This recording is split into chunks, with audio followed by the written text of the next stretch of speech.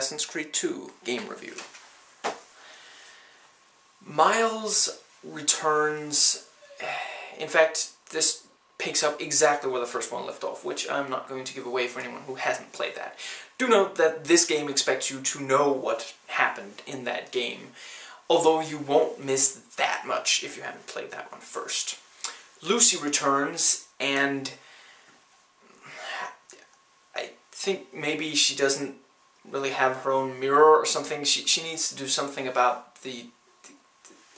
her lipstick is like the level of a clown or something. Yeah, anyway. And anyway, Desmond is soon in another Animus, not going to give away exactly how that happens. And he is then in a different ancestor's life. And we even get to see this ancestor's birth. Thankfully, not a first-person perspective. Thank you, Ubisoft. You are now in Italy during the Renaissance, however you pronounce it. And this time, it's not so much... this one is more of a revenge story, where the first one was, you are an assassin, you are a member of this group, and you will assassinate the people you're told to. This one, pretty early on, something happens that you will want to get revenge over. And it does work pretty well. So, yeah, the main targets is, for revenge. You're killing the people who had something to do with what happened.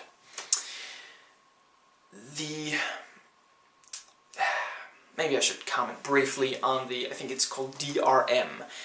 Yes, this game requires a permanent internet connection. You cannot play it if you are not connected to the internet. And that's pretty much all that I could tell that it made of a difference, at least for me. I've heard that others have had trouble getting kicked out of it, having, various kinds of problems. And obviously, if the server is ever closed, if Ubisoft, if they ever stop making games, and their server goes down permanently, you're not going to be able to play the game, and that does kind of suck. The basic game mechanics are refined slightly, but the game does still have its main problem of being far too streamlined. The game helps you way too much, so sometimes it helps you in the wrong direction, having you run up a building when all you really wanted to was jump over something or similar. It does do better at actually challenging you. The basic tasks are changed. There pretty much aren't any of the main regular minor missions left. This does do... There were basically two things they could do. Make it actually challenging, which they do here and there, or add RPG elements. They more go for the RPG elements.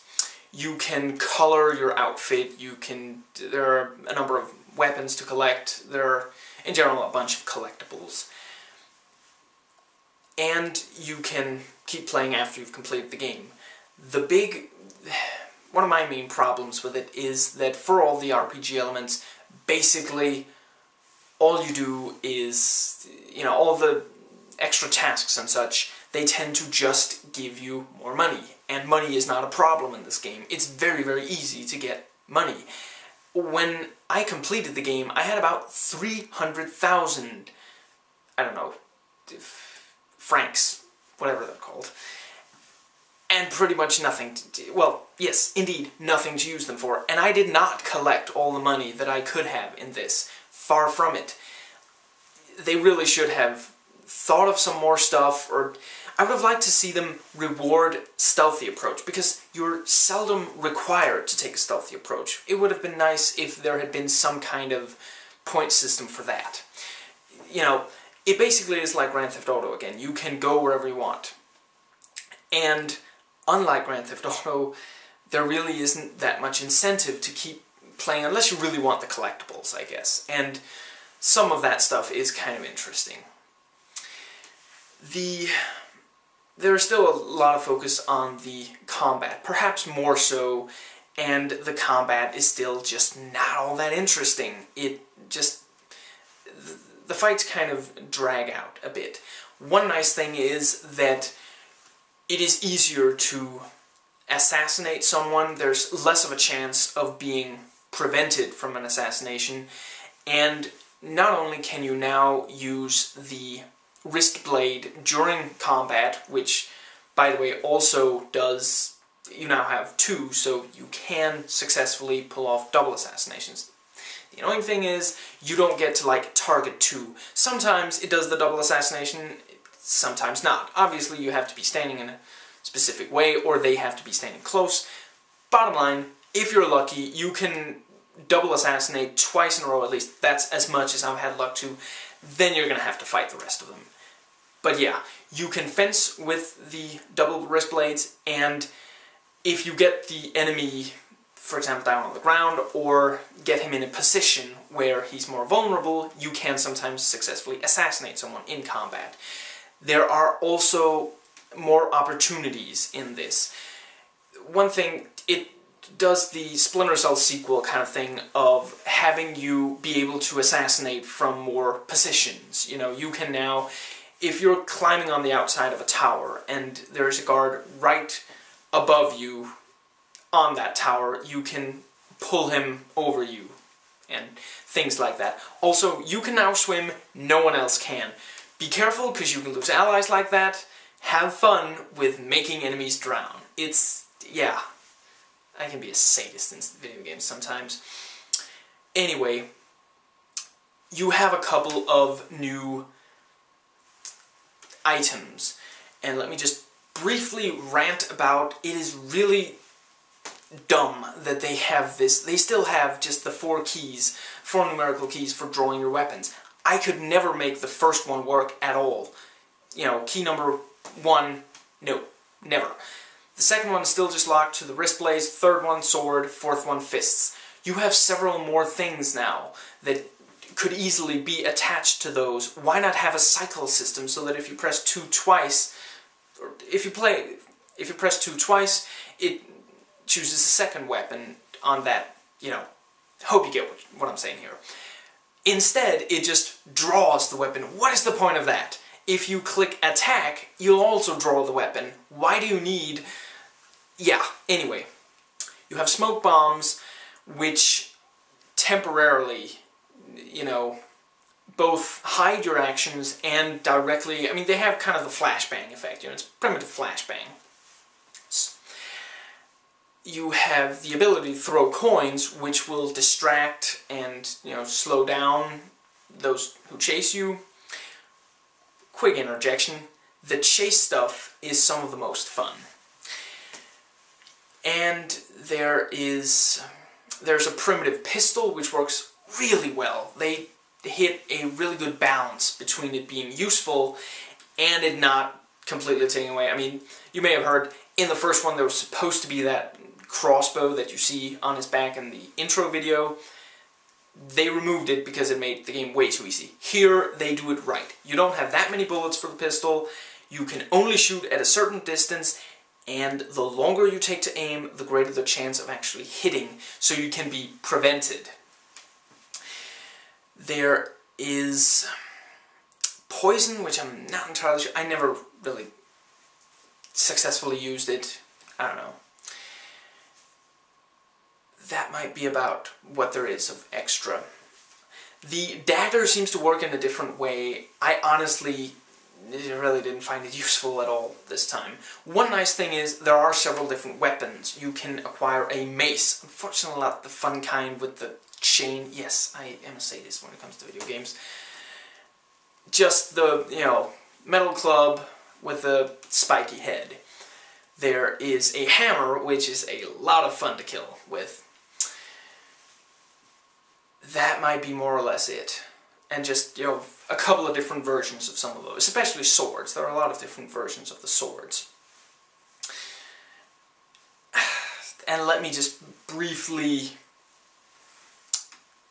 talk about the design of the clothing this time.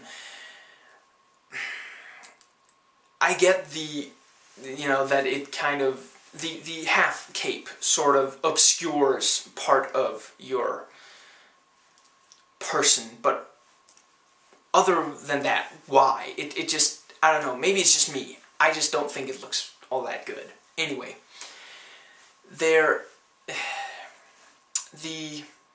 I like the design of, a glove on one hand, the other hand, no glove. That does look kind of cool.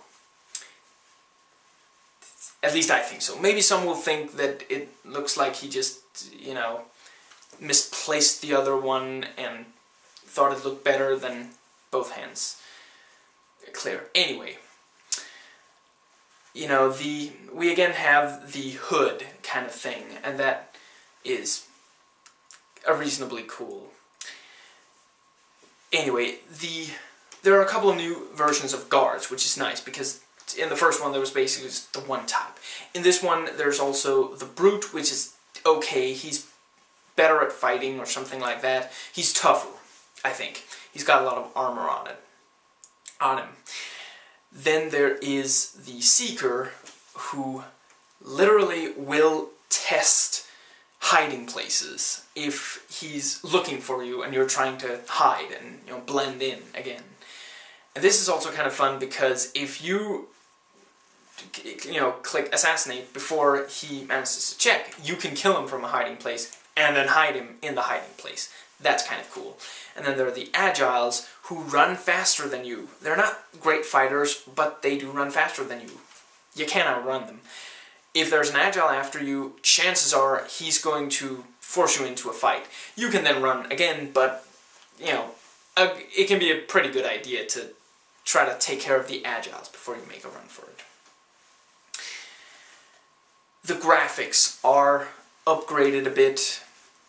There's a pretty nice level of expression to the faces, although some of them, I already mentioned Lucy, she can also look a bit, wide-eyed at points, and yeah. But other than that, it tends to look pretty good. All the cutscenes are in-engine.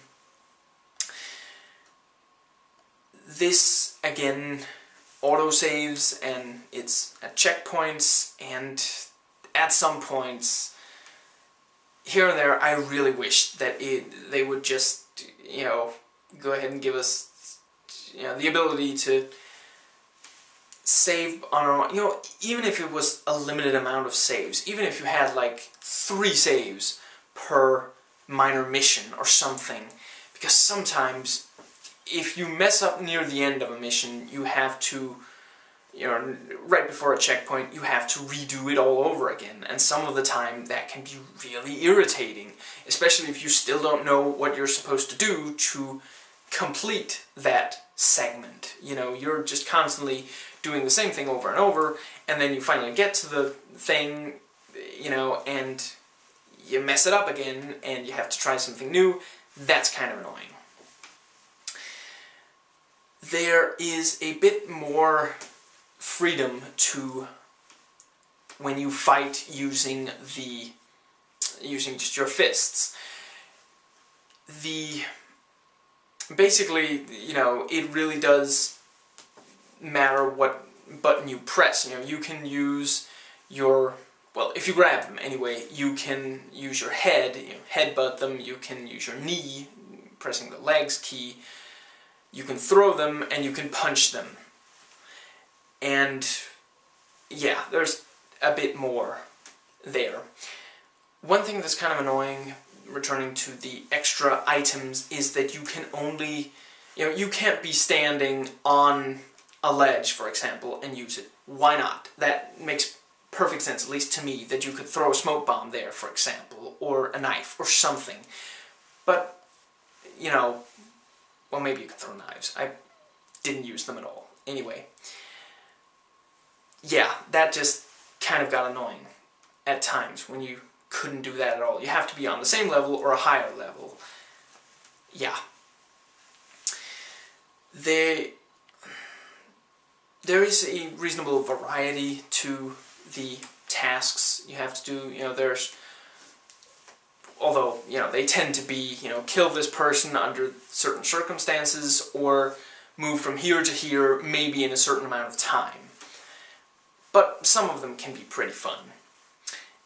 And yes, you do get to use, you know, Leonardo's flying machine, and there's also a point where you drive a carriage, and it's pretty fun because you get to you have to shake off the pursuers by, you know, turning swiftly, you know, getting them off balance, but you also have to be careful not to knock over the carriage. That was fun, so was the flying. Why is there so little of it in the game? I really wish they would have done more with it. Anyway, I suppose that's about what there is to say, so hope you enjoyed it.